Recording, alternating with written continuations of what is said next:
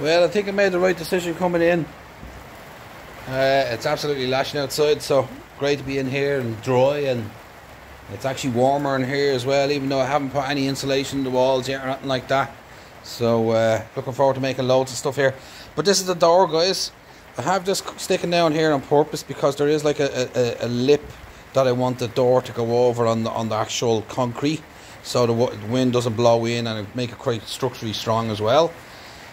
So basically, if we can lift this up, this is what I done. I routed along there, and this fella was sitting here now. Little boo-boo there.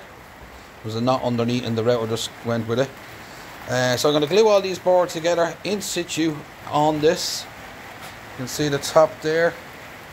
My shabby camera work.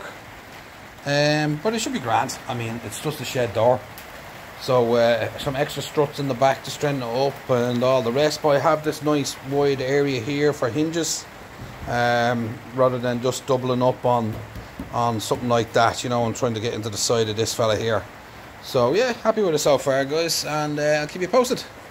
Peace.